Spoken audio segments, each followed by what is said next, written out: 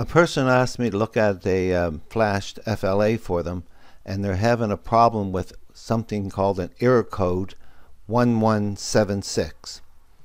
So I did some work and tried to duplicate that code, and this is what I come up with.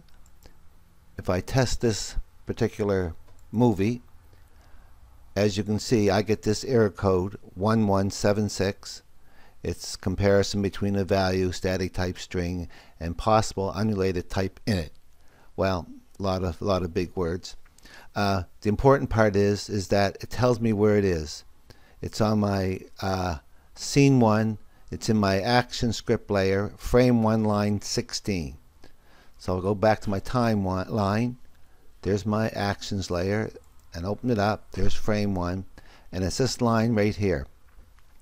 When you are testing a dynamic text, you have to use something called toString. So let's just take this and put 2 forward slashes into it so we don't see it. And this is the code we actually need right here that I have written here. I'm going to copy that, put it up here, paste it in. And it's if open bracket, this is the text box, guess underscore txt, that's what I'm calling it, period, text, that turns blue, small t, equals, and we want a value, and in my case I'm going to use 22 for mine, but he would be using 0 for his.